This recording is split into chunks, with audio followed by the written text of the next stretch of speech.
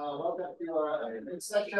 Our next speaker will be Brian Williams, who's going to tell us about algebraic quantum field theory. And a quick note, if anyone here happens to have good notes, then email it to us. We'd like to post notes on the website for the conference. So if you find yourself with wonderful notes, please share. Thanks.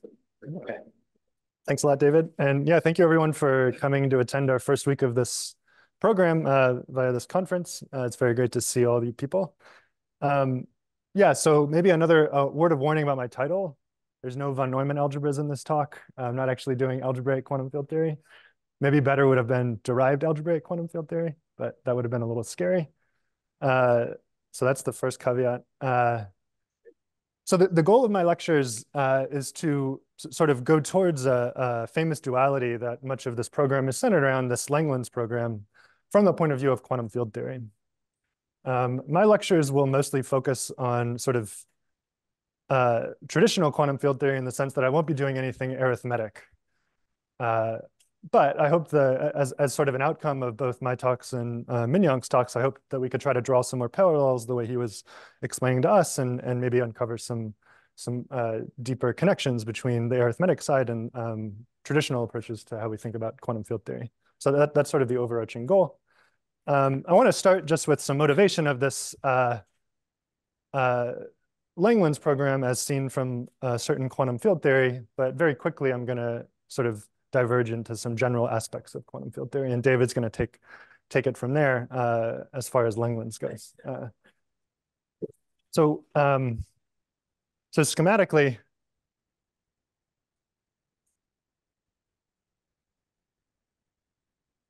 very schematically, this sort of Langland's duality as interpreted in quantum field theory is a duality or equivalence between two different topological quantum field theories, which I'll call, so they're both associated to a group, complex reductive for me all the time. And sort of very schematically, I'm going to write it like this. So here, G is a complex reductive group, and G check denotes the Langland's dual group here. And this notation is meant to be sort of evocative of a famous duality many of you may be more familiar with, which is mere symmetry.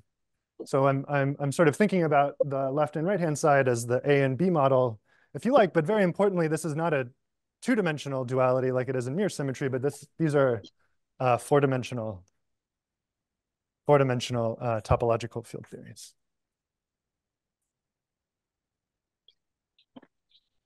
So as Minyoung was explaining in his talk, very grateful for this. There's an axiomatic approach to topological field theories, which is sort of functorial in nature. So to a certain codimension submanifold of a certain fixed four manifold, we assign some invariance, a mathematical invariance. So let me just unpack this a little bit in the context of 4D TFTs. So for example, to a four manifold, that's the top dimension here.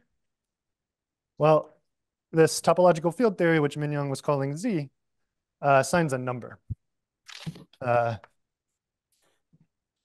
So just a number. If you like, this is sort of, quote, the partition function of the four-dimensional field theory. And then as we go down in dimension, up in codimension, so for example, a three manifold,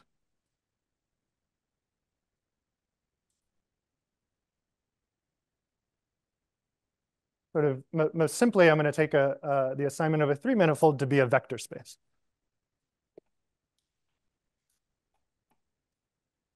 Actually, in my talk, I'm going to immediately divert from this simplification. It's actually essential for me to consider not just vector spaces, but differentially graded vector spaces, so cochain complexes.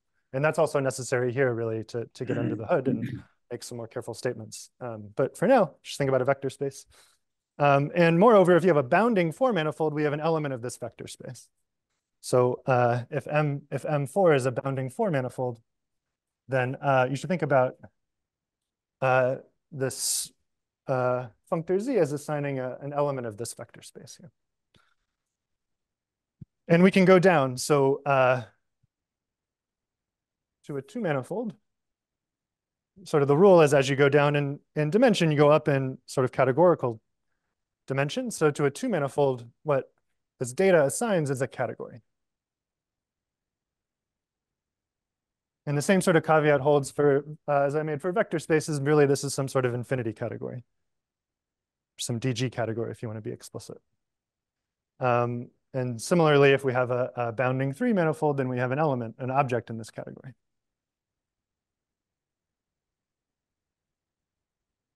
And we can go down even further, which I won't.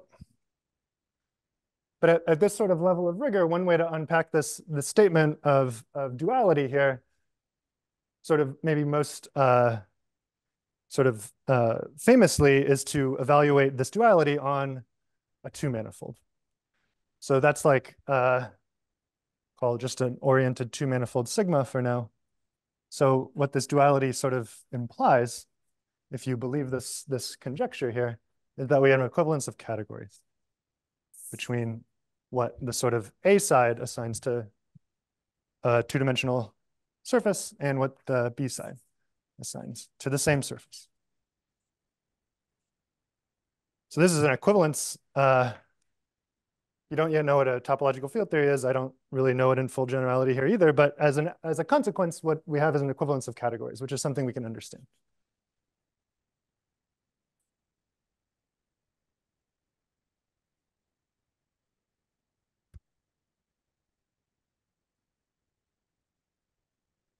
And maybe just to give you a sort of flavor of where some Langland's statements are coming from,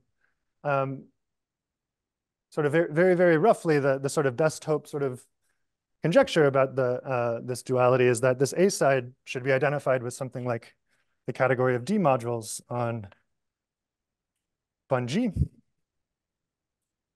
This is the category of principal G bundles on a Riemann surface sigma. You can look at D modules on that.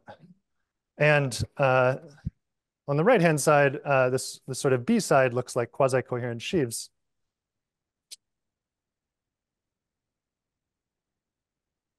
On the space of flat G bundles on sigma, flat G check bundles. So this is sort of if you like, a sort of best hope sort of expectation from the Langlands program, which is obviously false as I stated it. It needs some corrections.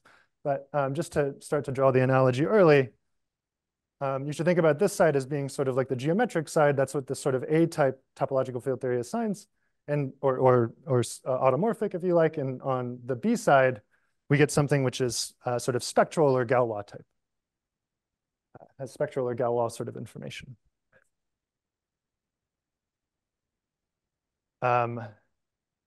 Well, even I think defining the objects on the left and right-hand side in a way that you could have such an equivalence, I think, is very hard to do.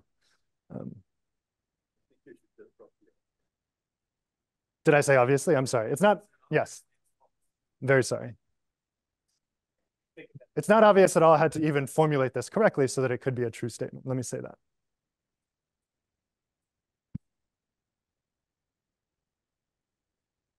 Okay. So I'm not going to go into it too much at a schematic level now, because I hope to return to a lot of these issues as my series goes on. But really, as hinted here, the main package of a topological field theory for me is sort of knowing what this object does on defects or of submanifolds of a given here 4 manifold here. And as we saw here, it's sort of relevant what's going on to a Riemann surface, and we get some statement about an equivalence of categories.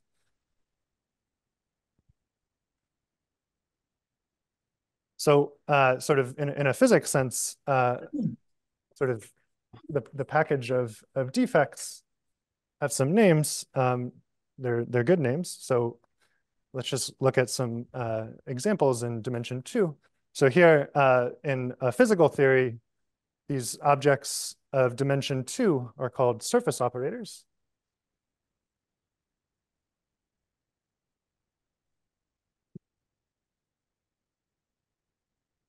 In the Langlands sort of context, maybe I will talk about it as probably not until the last lecture, if any, and maybe David will talk about it.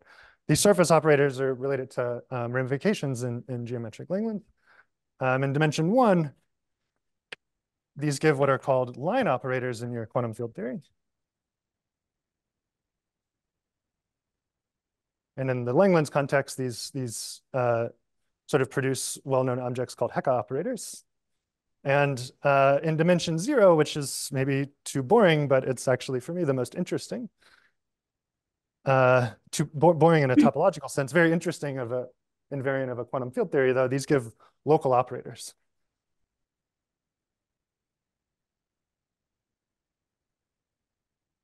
And these are maybe sort of less understood in the Langlands context, but have been studied recently by people like Phil Sang-Yu and Chris Elliott and many others, and relating to singular support conditions on various sides of these two categories here.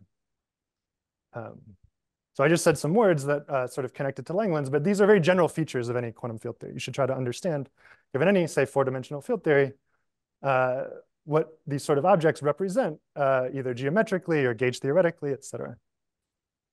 And part of what I'm going to do is try to explain a mathematical package for sort of accessing these sorts of operators.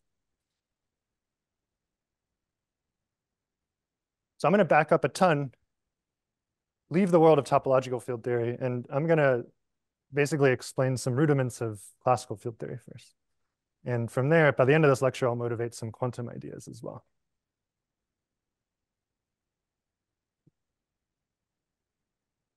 So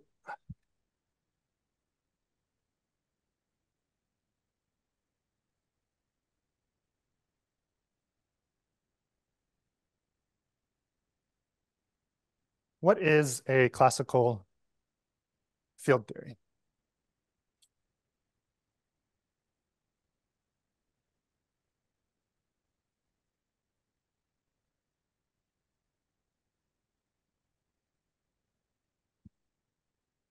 So at a very basic level, a classical field theory is about studying solutions to some potentially very interesting system of partial differential equations. And we really like partial differential equations when they come via some variational problem. So typically the sort of situation we have is some action functional.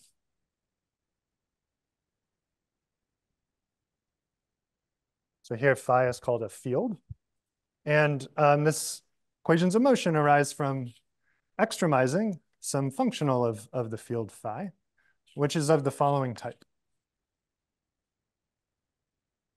So this looks like an integral of some density. And to get really nice theories, you ask that this density be totally local. So it depends just basically on the jets of your field phi, just taking possibly complicated partial derivatives of the field phi, and then spitting out a density, something I can integrate. So here, phi is the field, and this is the action functional.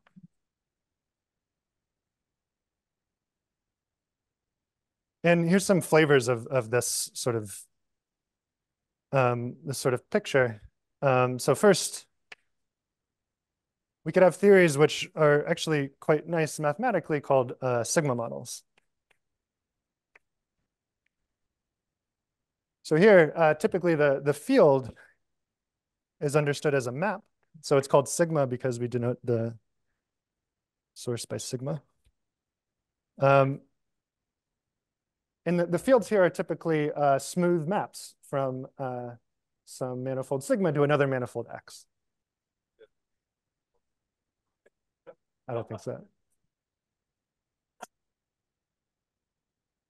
And maybe as a typical example of a sigma model, you can sort of write down an action which depends on some geometric data. So this data here depends on a Riemannian metric. And the action here, S of phi, looks like the integral over sigma of phi nabla phi. Yeah. So to make sense of this, I actually need to fix both a metric on X and a metric on sigma. And the equations of motion here are not so hard to deduce, have to do with studying harmonic functions. So that's the PDE we find there.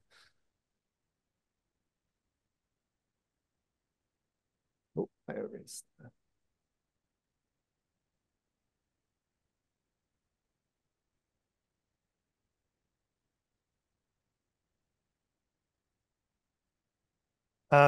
Here's a second sort of example. This is a sort of very basic example of a gauge theory that Mignon talked about called Chern-Simons.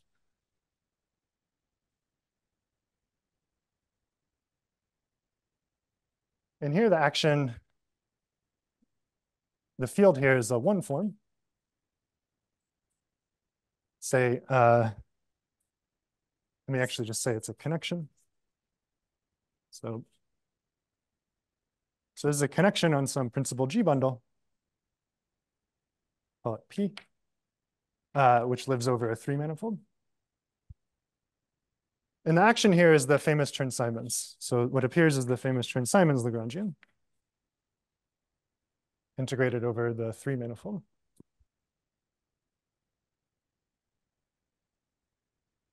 And the equations of motion here also produce a very well-studied PDE, namely the condition that this connection, so the equations of motion say that this connection be flat.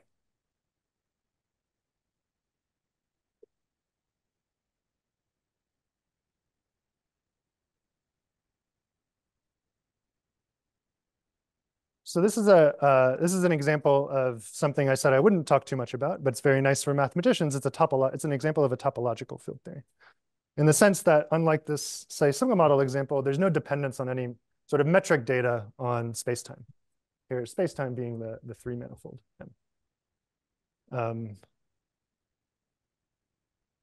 There's other classes of topological field theories that I'll talk about maybe eventually, which are closely related to supersymmetry.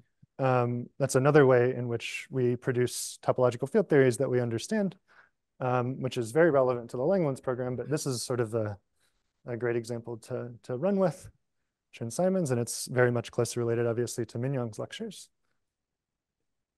Now, for the non-trivial bundle, are you concerned about this A transfer?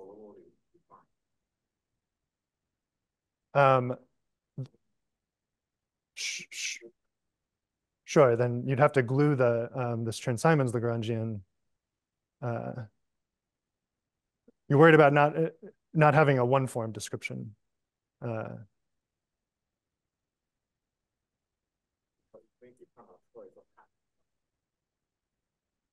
It may depend on a choice, yeah. So actually, for most of what I'll say, I'm in the context of Chern-Simons, I will fix a trivialization. But it's a good question. Does it depend? Does this Chern-Simons functional depend on that trivialization? I'm not going to talk about that.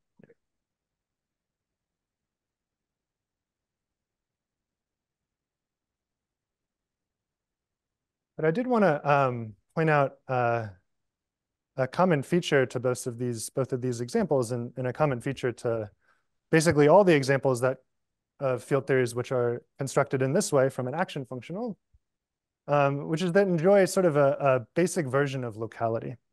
So all the sort of fields enjoy the following locality.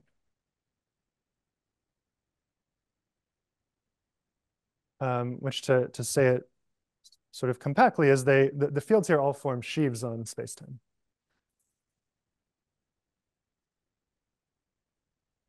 So they form a sheaf on spacetime. And more importantly, actually, is not just the fields form a sheaf on spacetime, but the solutions to the equations of motion also form a sheaf on spacetime. That has to do with the fact that I've chose my equations of motion to come from some variational principle, which arises from a local action function. So it seems like a silly remark to make, but it's very important.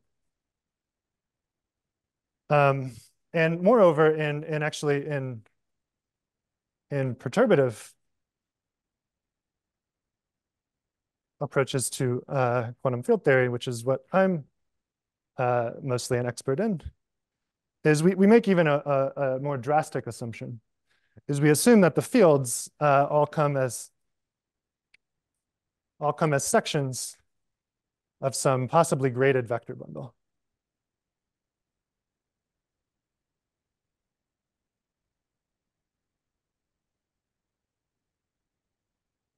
Where we really have the most control over making precise sense of what we mean by a quantum theory, which I haven't yet gotten to.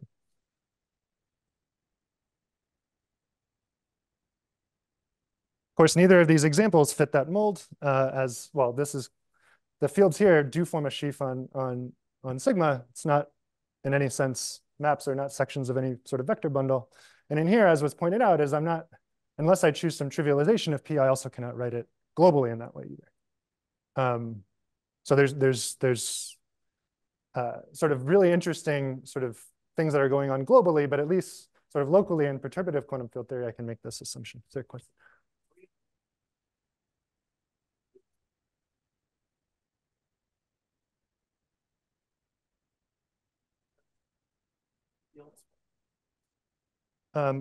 I would say that sort of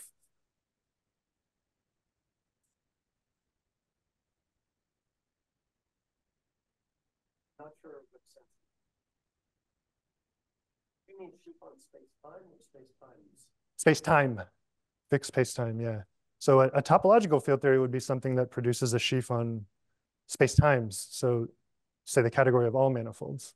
I can't make sense of that here already. I could maybe look at the category of Riemannian manifolds and then it, yeah. Absolutely, yeah.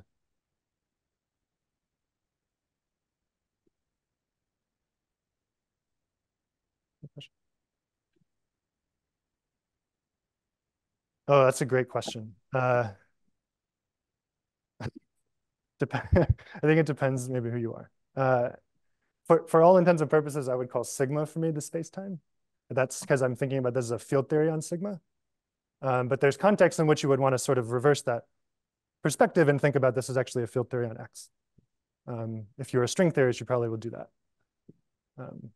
There's no debate here what space-time is, but you were asking about this. Yeah.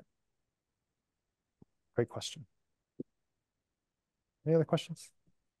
Okay. So this comment about locality leads me to my sort of first definition, very, very sort of naive definition, and it's going to need to be not corrected, but we're going to need to amend it a bit. But here's a preliminary definition. And it sort of gets at my approach to quantum field theory, which is through the object called observables of a field theory. So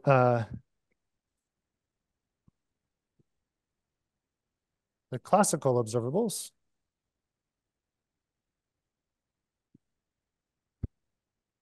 of field theory is, I'll call it obs classical.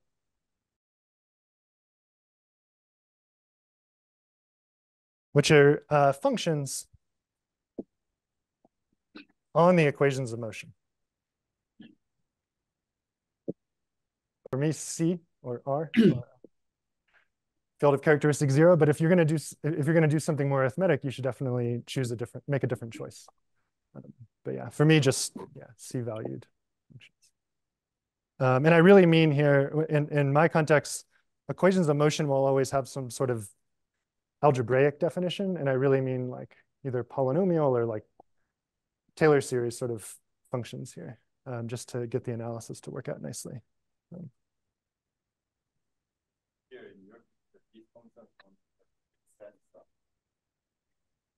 Other fields. So that's going to lead me to my, I'm going to have let me make a remark about this more carefully in a minute, but yeah, somehow the reason I want to state it like this is because oftentimes, what we should really care about and what physicists really care about are solutions to equations of motion. There could be many different action functional descriptions of the same equations of motion. So it's sort of nonsense to talk about functions on fields without any reference to the equations of motion here. It's really, this is what's important. This is what you're trying to sort of study, those original PDEs. In my approach, that sort of gets welded together in the sense that, as I was saying before, like this right here is clearly, the way I'm defining it is a vector space. But as I said, I really want to think about DG vector spaces or chain complexes. And in that setting, the equations of motion, this condition of solving the equations of motion is implemented homologically. So it looks like a cohomology problem. And in that sense, what you end up looking are functions on, yes, some big space of fields like this, but there's some differential around which you want to take cohomology with respect to get something sort of physical, if you like, or meaningful. But sort of at this heuristic level, yes, it's really the equations of motion that matter. Yeah, so I'll have a particular way of resolving this. Yeah.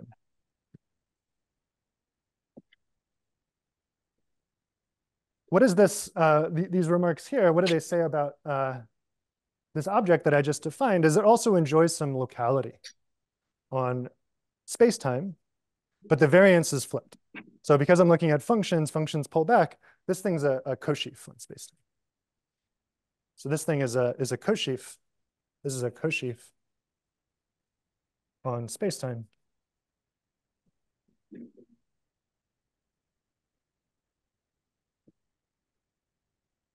And it has even more structure.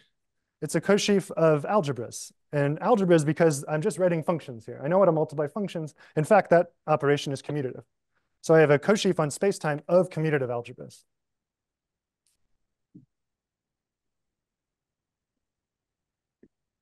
And let me leave that. There's one more bit of structure that I'm going to employ, but let me not say anything about that yet. For now, this is sort of the most naive definition of observables of a field theory. And really all it knows about the structure here, it just comes from all the structure we have on the equations of motion. So it's just another way of repackaging.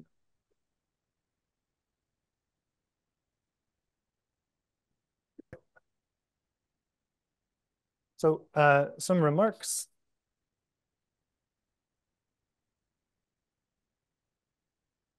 So as Minyoung brought up, it's really important for me to work in a derived sense. So the equations of motion for me will be implemented homologically.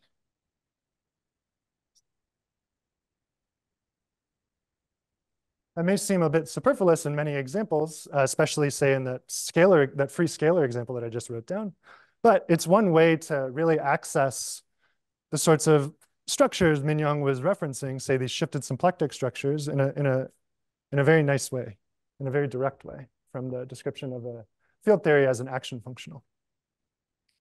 So just as a heuristic here, I was writing the equations of motion before. I was describing them as the critical locus of some action functional, S. And that's going to be replaced by some resolution. So I'll just sort of write that schematically like this. Some derived version of the critical locus.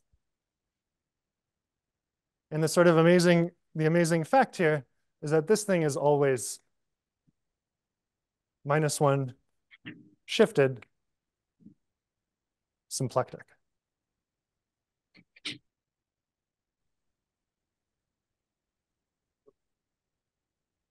Exactly, yeah. So this is just the classical BV formalism. So this is called the classical. So the formulation of equations of motion as a shifted symplectic object is what's referred to as the classical Batalan-Vilkovitsky formalism.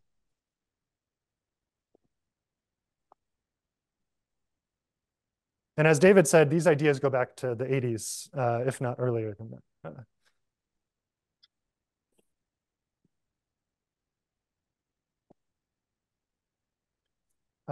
Originally, just in the context of gauge theories, but it's convenient for us to use this sort of in general as a description of a classical field theory.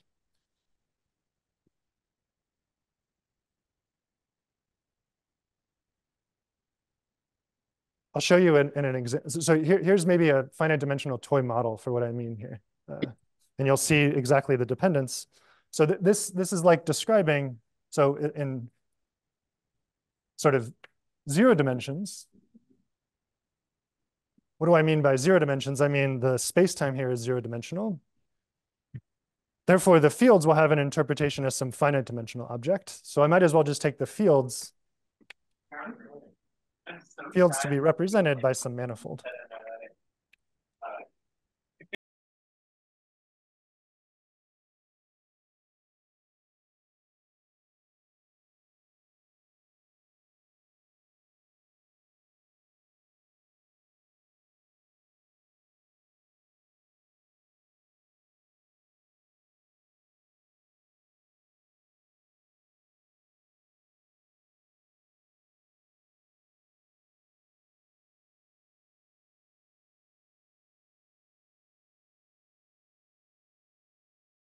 Maybe I'll turn this. How do you make the E? I can't, it says not allowed to touch that. E67 or E8. Oh, right. Just for the two. I'll tell you. Yeah, we'll ask him when it's coming. Um,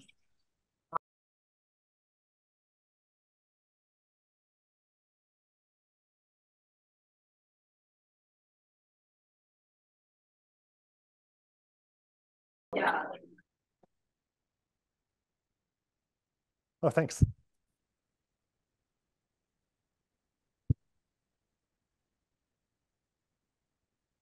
So a nice way to sort of describe this shifted symplectic structure is in finite dimensions, where it really comes from an explicit causal resolution of a singularity. So here, what you're interested in is the critical locus of S, which one way to think about this is to look at the intersection of the graph of the derivative of S with the zero section inside of the cotangent bundle to X.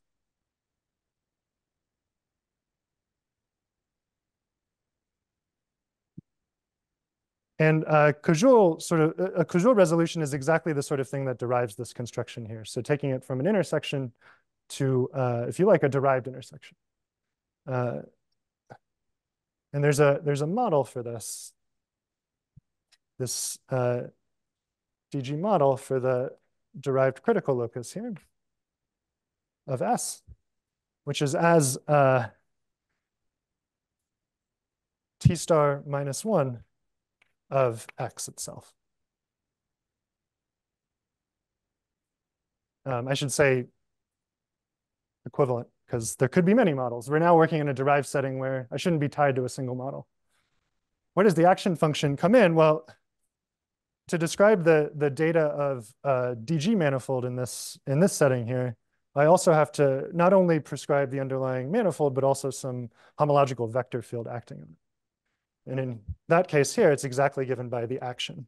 So it's exactly, you can think about it as, in a Hamiltonian picture, as bracketing with the original function S, where this is really the Poisson bracket that I have on any cotangent bundle. Here, of course, it's going to have some shifted parity because I have T star minus 1. So if I were to draw this sort of really, really explicitly, I'm describing some sort of DG object. I should look at its algebra of functions.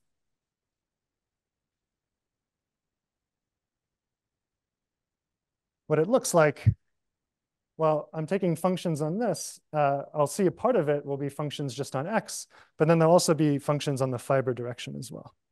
And that's exactly what's popping out are the algebra of Pauli vector fields on X. So here by O, if you like, if I'm working with a manifold, I mean functions which are sort of algebraic along the fiber. That's why Pauli vector field comes out. Doesn't matter so much here because the fiber is odd and X is, say, finite dimensional. So there's no loss in generality. And this thing has some weird degree. So because I've done this shift here. But if I were to write it out, what I mean by this degree shift is that it starts in degree, say, minus the dimension of X. So that's like PV to the dimension of X.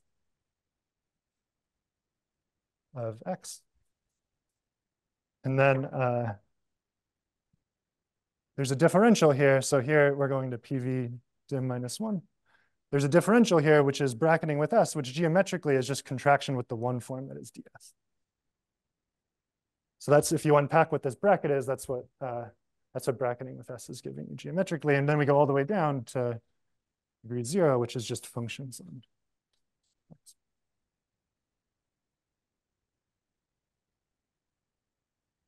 And if you think about it for a minute, what's happening in the zeroth cohomology here is functions on X modulo the relation spanned by D of S. That's exactly the critical locus of S. So H0 is at least recovering the right thing. And then this is some resolution of this, which possibly contains some information, say, on how non-transverse this intersection is.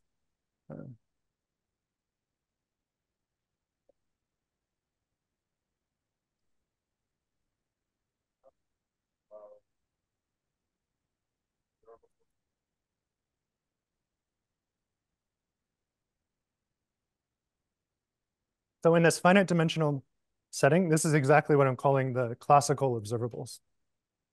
Yeah. So this is that commutative algebra I was advertising over here. It's exactly this thing, now interpreted in a derived sense. So this is some commutative DG algebra. What we're missing out on is a very important feature that I was emphasizing on this side, which was locality. But as I said, this is really like a zero-dimensional example, so there's like no locality. I mean, locality doesn't tell you anything extra. So the two sort of ideas that combine for me are going to be this sort of homological approach to action functionals and equations of motion, together with this locality principle, which is going to be modified when we go to the quantum level.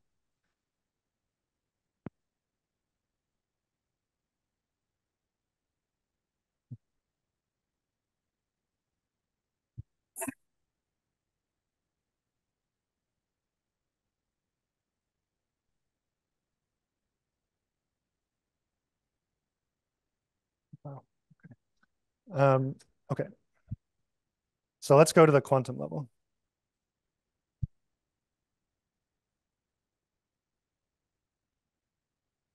Minyoung already did a really great job of motivating some of this, so I thank him for that.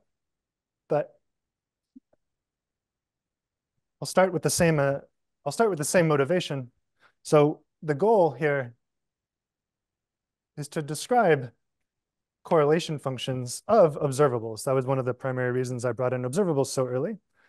But now the goal at the quantum level is to understand something of this flavor. So this is an expectation value of an observable of a field theory. Has an integral over the fields, that's what an expectation value is, against some measure, which has the form e to the minus s over h bar. And then there's, to integrate this, we have to insert something like a measure, which I don't yet know how to define in general. But and I want to point out two of the challenges, which I'll address right now. So the first challenge is, well, past quantum field theories of dimension 0, this space of fields is always infinite dimensional.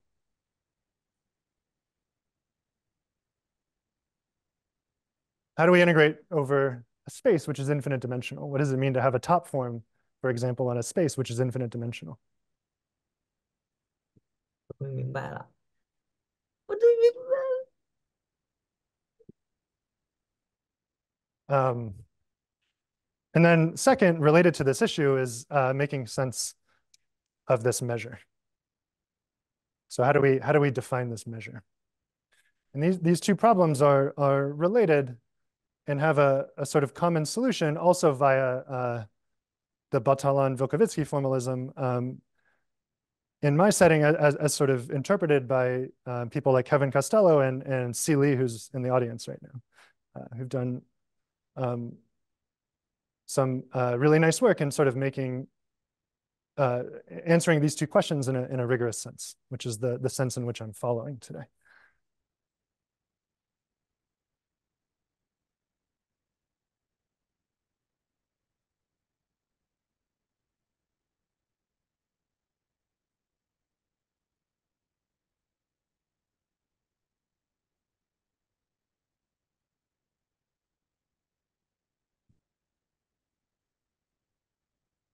Okay. So before getting into any of the technical details, I probably won't return to this at all, but I wanted to give just a flavor of how this calculus looks sort of explicitly, even in my setting. And the sort of basic thing to start with in again, 0 dimensions is the simple Gaussian integral. So the motivation for this, well, I said there was a condition on action functionals. We needed them to satisfy some locality. In sort of perturbative approaches to quantum field theory, it's also extremely useful to assume that S is at least has a very nice sort of quadratic piece. This is called the kinetic term in an action functional. And maybe let me explain why that's very nice in the 0-dimensional context. So there, in 0 dimensions, the sort of integral you ended up you end up looking at. So here, this Rn here, this is not where the field theory lives. This is like the space of fields.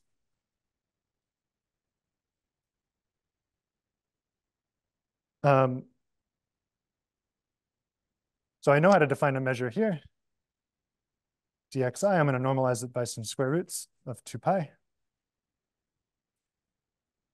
And then I can look at a general Gaussian of the form x,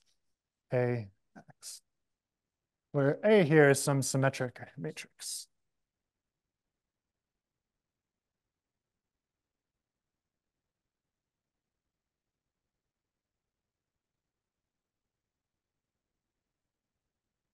So this is my sort of ansatz for the simplest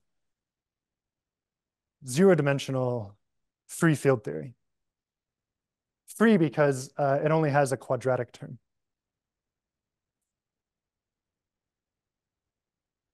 And there's a beautiful formula for this given by 1 over the square root of the determinant. So that's fine. We could, if you want to remind yourself of that and you're really bored, you can do it while I'm talking. But what's very interesting is to not consider just this very simple free action, but to deform it. And to deform it, I mean by deforming it by terms which are of higher order. So these I don't want to just correct the kinetic term. I want to introduce what are called interactions. So this is a cubic plus higher order polynomial.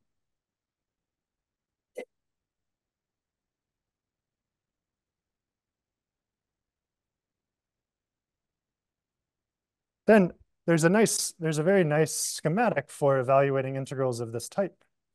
So same measure. Now I'm looking at e to the minus sx.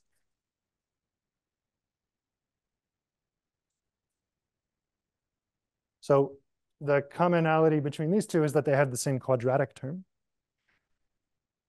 And you can understand this explicitly. There's factors of 1 over the determinant again. But you can, the sort of beautiful part is that you can understand this as a sum over graphs, even in this simple finite dimensional setting. And it's sum over graphs of some invariant I attach to I called the weight, I in a graph called the weight of a graph. And it's normalized by the automorphism of that graph.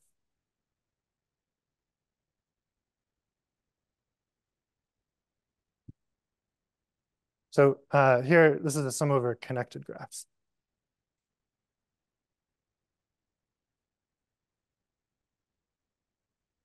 And the sort of benefit in writing it in this way is that we turn basically a problem in analysis to a problem basically just in linear algebra or combinatorics. These weights are combinatorial to evaluate in nature. And that's sort of a lesson that you can even take to the quantum field theoretic setting, the infinite dimensional setting, which is why this is a useful formula. This is really, goes back to Feynman. This is the original Feynman diagrammatic expansion of this path integral here. This very simple looking path.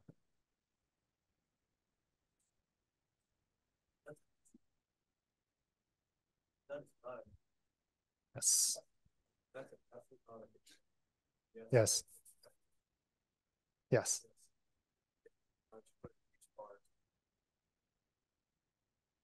No, not there. Oh, Some other graph. sorry. Yeah. Yeah, let me include it in the weight. Yeah. But it's an asset. Okay. It's an asset. Yes, thank you. I'm really doing something perturbative here, as was just emphasized. This is some expansion for this Gaussian as a function of h bar, and this is an asymptotic formula in that parameter h bar. Thanks.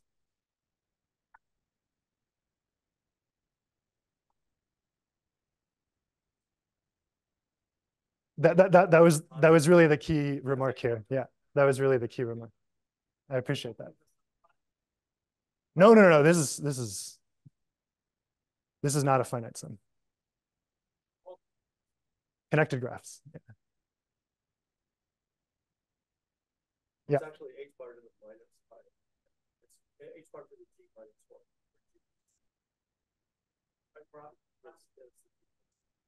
By graph, I just mean connected graph here.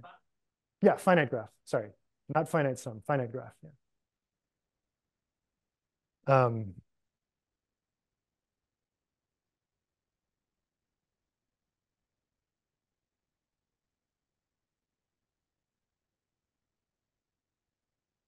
And the sort of flavor for these weights here, so for example, say my interaction was something cubic, that's allowed.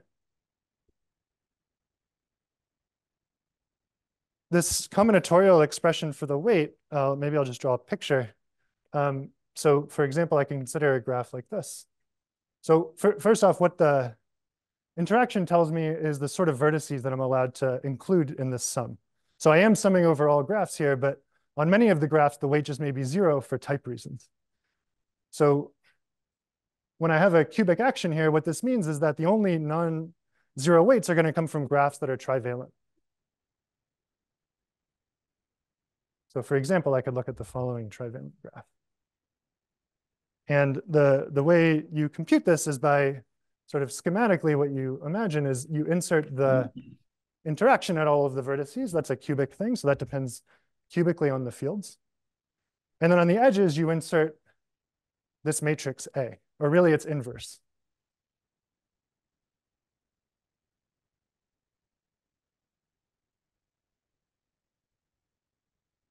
And this number I get out, so this is now a number. Well, yes, it's a number, so I'm encoding h bar sort of the h bar dependence only depends on the genus. This is just some number then. That's the weight of the graph. And what did I want to say? The sort of interpretation here in sort of physical terminology is that this A inverse that appears on all the edges is what's called the propagator.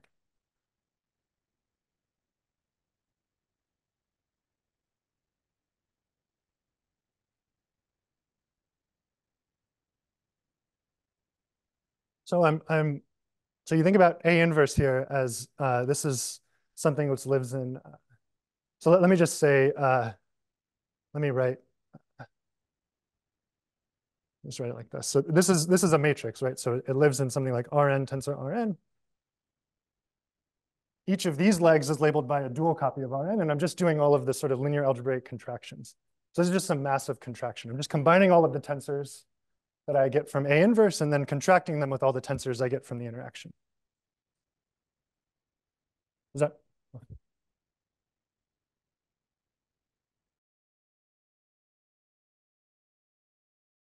I wanted to mention this as playing the role of the propagator because you already see maybe what can go wrong in a field theoretic context now. So let's take, for example, let's go back to the free scalar. So let's just look at phi, just a function on a Riemannian manifold. And then the action here, I wrote down the free action, which was phi nabla phi. And say I wanted to deform it.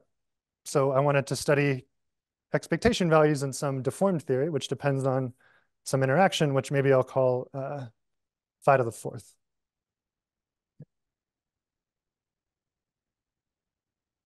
It doesn't really matter what the polynomial is, but I just wanted to say then the sort of schematic for Feynman diagrammatic expansion is to follow this analogy here to try to make sense of that path integral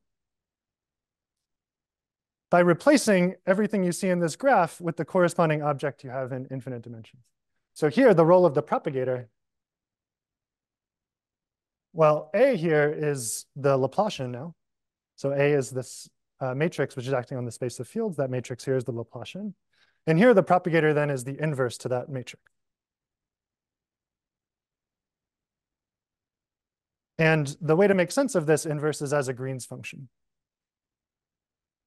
So here, the x and y denote now coordinates on M. These play the role of these sort of indices that you have in finite dimensions. Those are like the indices for what the fields are taking values on.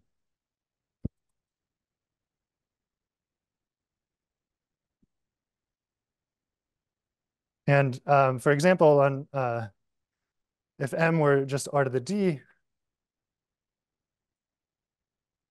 this Green's function is very well understood. There's an asymptotic expansion for this as 1 over 1 minus, the 1 over the distance between x and y raised to the d minus second power. But now, even from this formula here, for this sort of asymptotic expansion for the Green's function of the Laplacian, you see there's a problem in making sense of this diagrammatic calculus here. The issue being that in performing these contractions to obtain the weight, inevitably I'm going to have to multiply distributions which have overlapping support,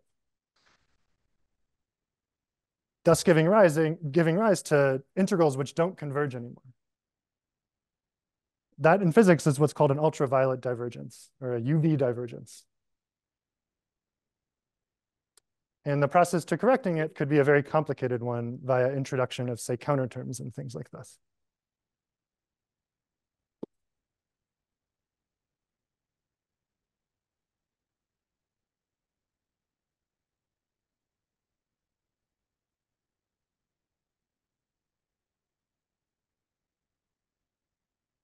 So I won't have much time to say it, but let me just remark that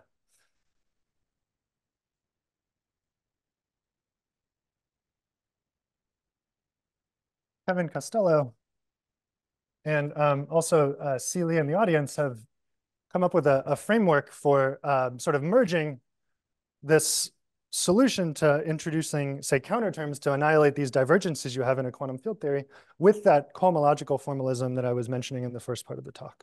This formalism for understanding equations of motion derived algebraically. So there's a way to combine these two, which sort of implements the idea of renormalization.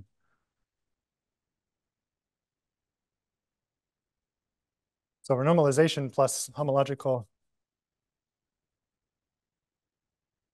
EV formalism as sort of a model, sort of mathematical model for at least perturbative quantum field theory.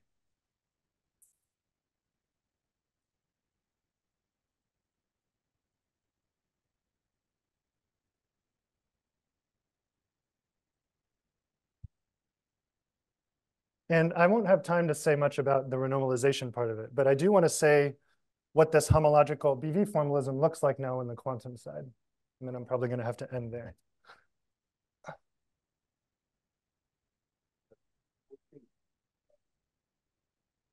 No, so this is, there's no metric around in any of the statements that I'm making here, at least. So indeed, the example I wrote down just now did depend on a Riemannian structure. That was just meant to be an example. So for Chern-Simons, for example, the kinetic term there is just the de Rham operator. So the Green's function is just D inverse. You want a Green's function for D inverse. Same issue, though. It's not like magically in that example that sort of a priori all these weights are well defined. It's a theorem that they are.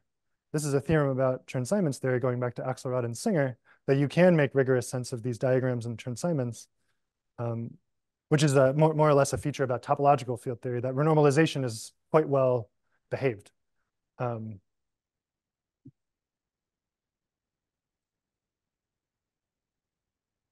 Yeah, indeed you will see it. You will see at the quantum level for sure. Yeah, but I would say.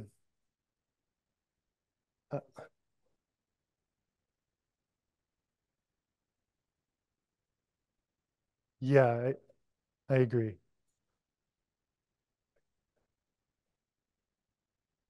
It's a very good point. So typically to make sense of this renormalization, even for a topological theory, you may have to choose some geometric data, like that of a metric. And there's a well-known way to do this where the analytic torsion does pop out naturally from studying these diagrams in Chern-Simons. But that's a choice. Like you could imagine there being other choices to renormalize Chern-Simons theory, maybe that don't depend on a metric, but some other piece of data. It's a very good choice, but yeah. I didn't want to, yeah, I agree that taking metrics is a nice thing, but.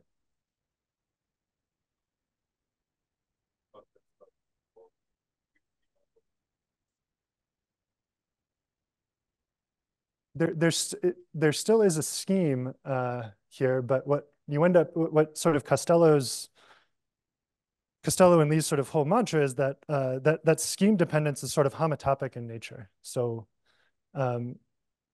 what you really get out at the end of the day is a family of effective actions which are related under RG flow, which is interpreted as some sort of homotopy equivalence. So, to actually write down a quantization, it may depend on some choices, some fixing of gauges, for example, which you can make sense of after choosing some geometric data. But at the end of the day, the sort of answers that we can extract mathematically, you would like to be sort of scheme and sort of gauge independent.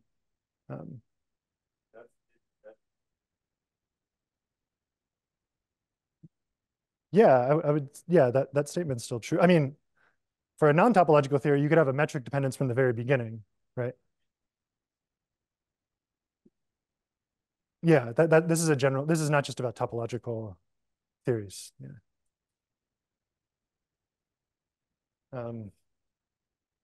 It's 1:30 now, so or 2:30 now, so maybe I'll just stop.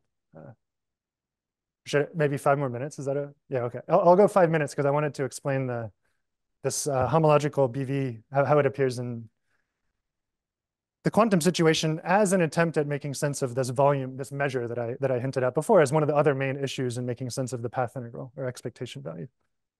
So I want to go back to this sort of simplified setting, this zero-dimensional case, where X, again, is just a manifold, the space of fields.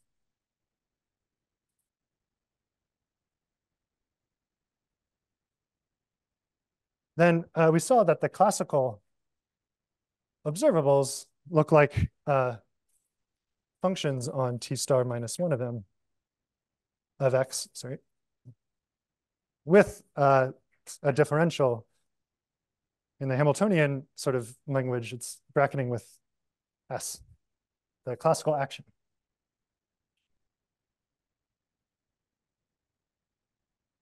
And geometrically, I just remind you, this is like the algebra of Pauli vector fields on X, where the differential here is contracting with the one form ds. So this differential only depends on S through its derivatives.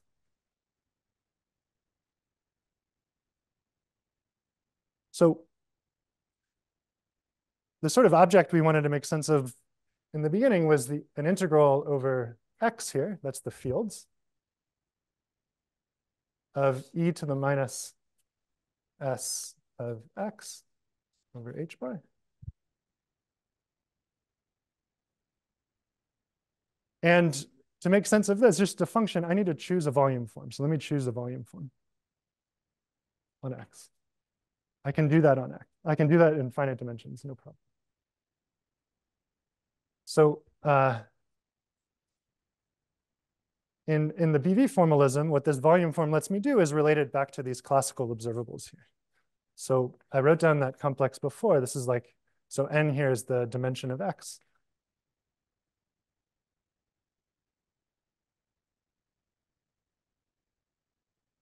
Let me just not write these arrows yet. So this appeared in degrees 0 all the way to minus n.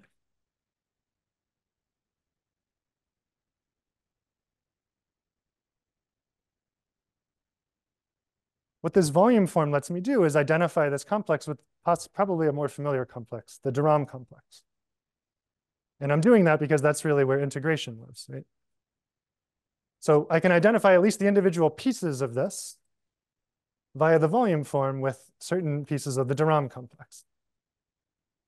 And in this top piece here, right, I'm just using the volume form to identify that with the top form.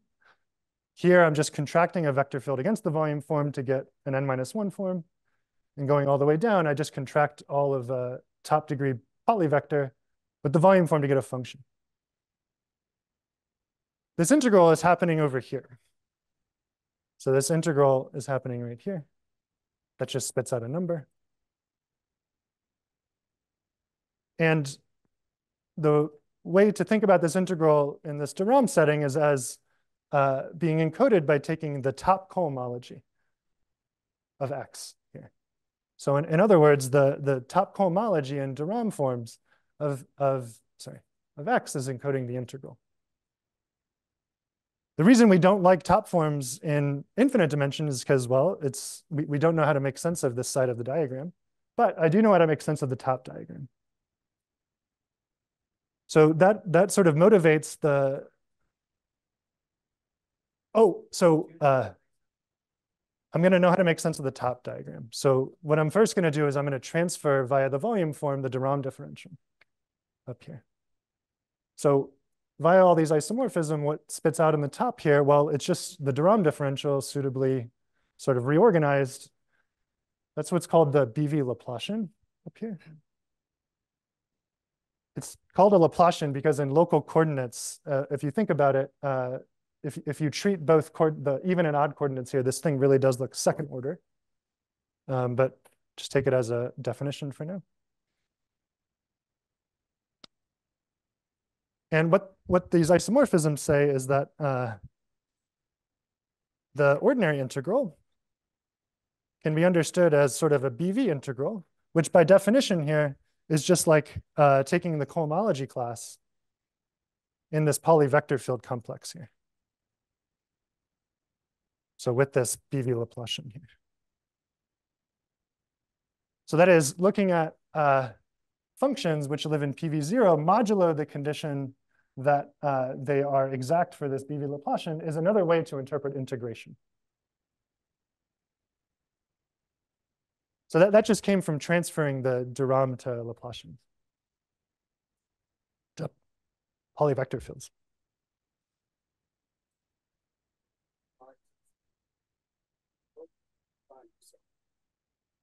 Yeah, so I wouldn't know when this bottom line stops. That's the whole problem. So I'm never going to end up. But what I do know how to make sense of is studying H0 of classical observables.